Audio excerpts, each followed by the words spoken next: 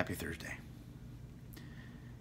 So it seems that, like those that occupy the White House, and people that support those that occupy the White House, and I don't want to paint a blanket statement, but many Republicans,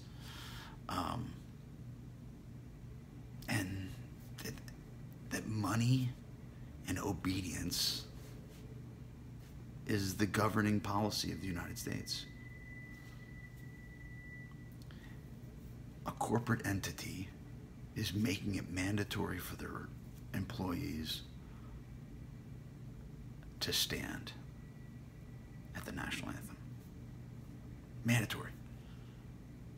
You will be fined if you don't, because it's disrespecting what? The corporation? Because if it's disrespecting the flag or the United States, they need a lesson in civics, because the flag of the United States is a symbol for the freedom to choose. The men and women that fought for the principles that stand for that flag ultimately fought for freedom. Whether they signed up for that or not, that is what it is a symbol of, not a symbol of obedience.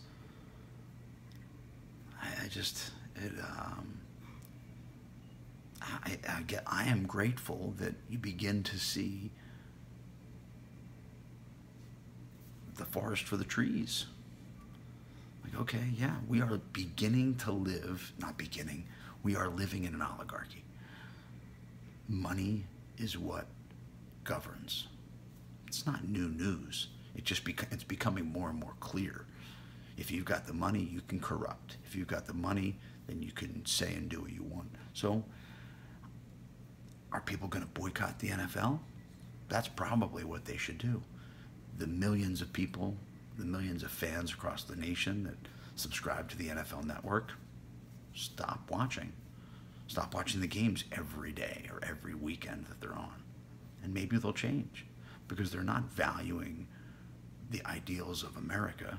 They are saying, we govern and you do. And it's a corporate entity. Screw them. Is competition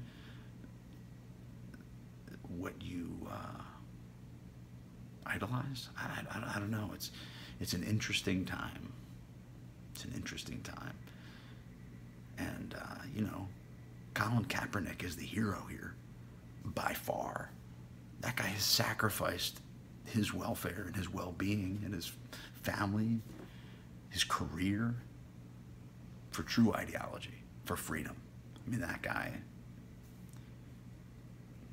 wow, amazing. Much love.